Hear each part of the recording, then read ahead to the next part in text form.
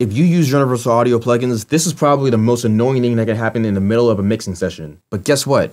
UAD Spark might have just solved this problem. My name is El Marquis, musician, rapper, record producer, Understand Cross follower, and here's my review of UAD Spark. El Marquis Productions.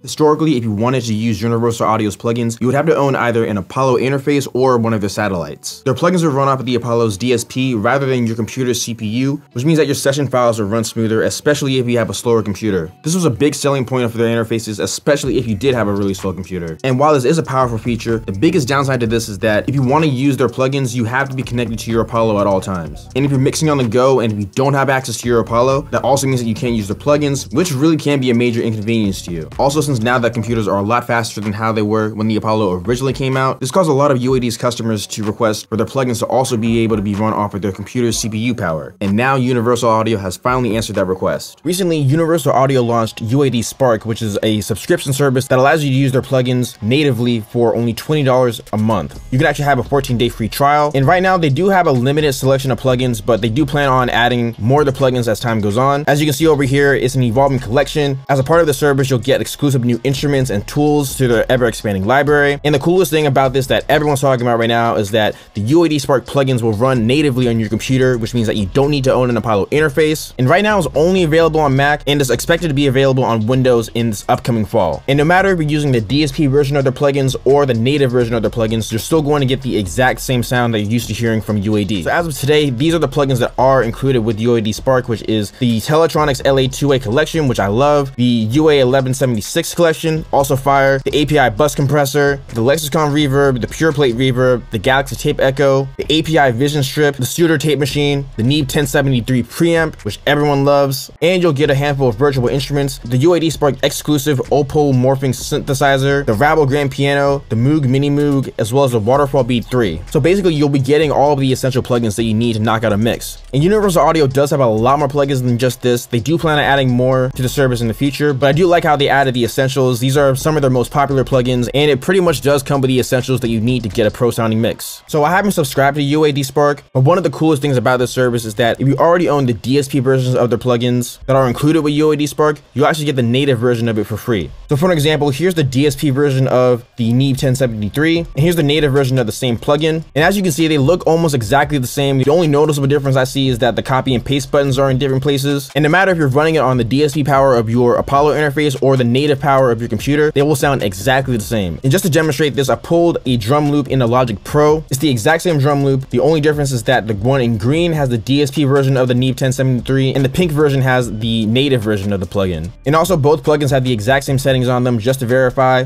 go over here, hit copy settings, go over here and click paste. So I'm going to switch back and forth between the two drum loops and let me know if you hear a difference.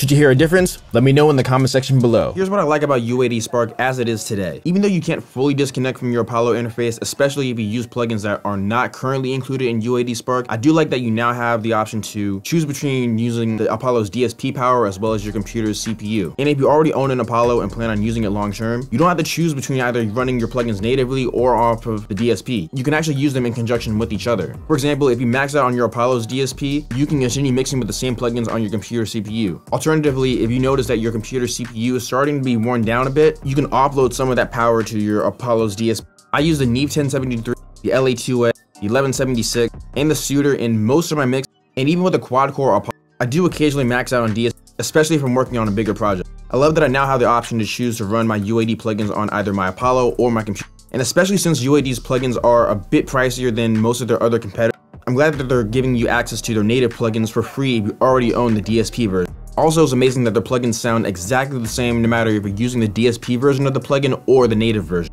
I haven't tested them enough to see how much of a strain they put on my computer, but if you do have a faster computer, especially if it's one of the newer M1 Macs, I'm fairly sure your computer can handle the strain. I love using my Universal Audio Apollo Twin, and I definitely plan on using both the DSP plugins as well as the native plugins in conjunction with each other. But with that being said, there are some things that can be improved upon in the future. Rather than having one version of the plugin that's DSP and a separate version that's native, I wish there was a way for your computer to automatically detect when you're out of DSP and then have the plugins automatically switch over to being run off of your computer CPU. As it currently stands, if you're working on a mix where you use the DSP plugins, and then if you're on the go and if you're not connected to your Apollo interface, the only way to get the plugins to continue working is by opening up an instance of the native version of the plugin and then copying and pasting the settings. And that can be really time consuming, especially if you have multiple instances of DSP plugins. Also, while they are working on adding more of the plugins to UAD Spark, right now with the limited amount of plugins that are on there, especially since the ones that are on there are the more popular plugins, some people may not see the value in paying for $20 a month for this service. It was a smart decision to include their most popular plugins first, but if you're someone who owns most of these plugins already, and if you don't plan on using the additional plugins that are included in UAD Spark, you may not be getting a lot out of it as it is today. For example, Slate Digital has a really similar service where for $20 a month, you can use over 60 of their own plugins, and on top of that, that subscription service comes with pro demo sessions, tutorials from professional audio experts, and even custom samples. I haven't tried out this service for myself, nor have I used a lot of Slate Digital's plugins, so I can't really compare the quality of either service, but on paper, it does look like you're getting more value from Slate Digital's subscription service in comparison to Universal Audio's. Overall, do I think UAD Spark is worth the money? If you already own most of the plugins that are included with UAD Spark, and if you don't see yourself using the other ones that are also included, you may want to hold off on paying for the subscription service right now. Especially since you'll be getting the native versions of the plugins you already own for free, then it may not be worth it. If you don't already own any Universal Audio plugins, and if you don't already have an Apollo interface, and if you want to get involved in their ecosystem, then UAD Spark may actually be worth it for you. Some of their individual plugins can cost over $149, so if you want to have access to the essentials as well as hopefully all of their plugins later down the line, and if you don't mind paying a subscription fee, there's a good chance that you'll be happy with the service. I personally think it'll be more worth subscribing to UAD Spark after they start adding more plugins to the program. Overall, I do think UAD Spark is a step in the right direction, and I'm looking forward to seeing how the service evolves. Thank you for watching this video. If you like what you've seen today, please give this video a thumbs up and subscribe to my channel and turn on notifications so you know whenever I upload new videos. Also, be sure to visit my website, lmarquisproductions.com, where you'll be able to check out my music, my beats, my sample kits, my merchandise, and my mixing, mastering, and consulting services. And now go down in the comment section below and let me know, do you think UAD Spark is worth it? My name is L Marquis Productions. God bless.